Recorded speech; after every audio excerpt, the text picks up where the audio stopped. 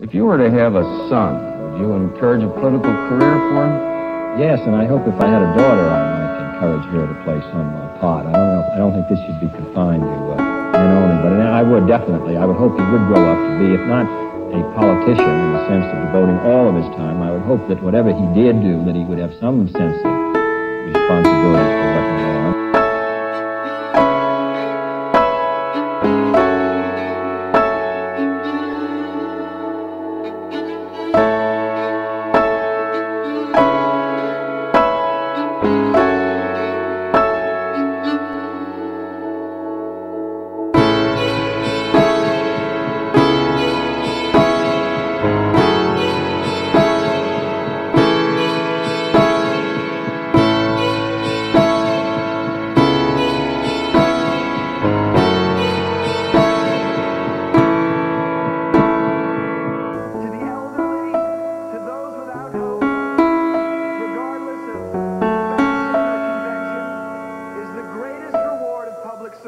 Really the last sort of unfinished portion of the civil rights agenda in this country, and I think it's clear that while we may applaud ourselves for having done the work racially, etc., I think too many people forget that really there is a lot of work to be done. Certainly the way Americans were accessing information about politics and politicians was changing.